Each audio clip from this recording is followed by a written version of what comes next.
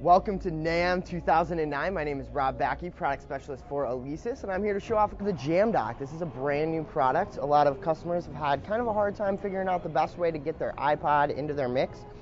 We've given them a really clean, easy iPod dock here. We also have a guitar input or two sets of 1/4-inch line inputs here on the back.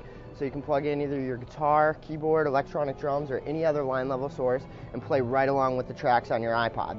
We also have a mounting option that goes on the bottom here.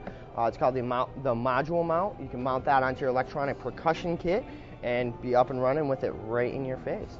You can go out the headphone outputs or the master outputs on the back and have a nice clean practice or live setup depending on what you're doing with it. It also comes with 10 free downloads from -drums.com, so you can download 10 songs without drums to play along with it if you're an electronic drummer.